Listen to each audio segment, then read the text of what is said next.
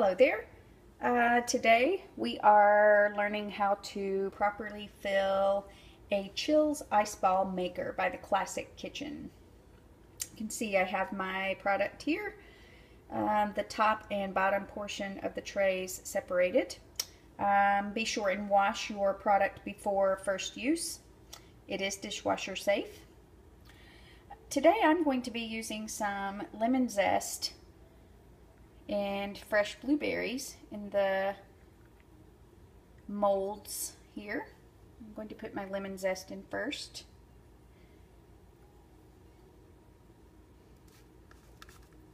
Some fresh blueberries.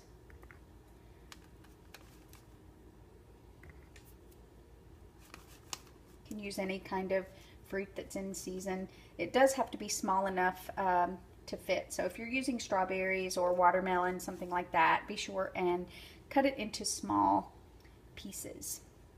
Okay, we have our bottom tray loaded up here. Now we're going to fill the bottom tray 3/4 of the way full. And you might see some of your pieces begin to float up out of the mold. It's okay. They will reposition, or you can reposition them. Just kind of pour slowly.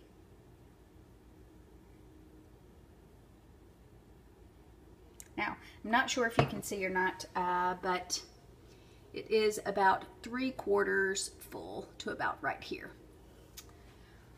All right, we're going to take our top portion of the mold, and you can see these little grooves here. We're going to match up those grooves with the ones that are along the side.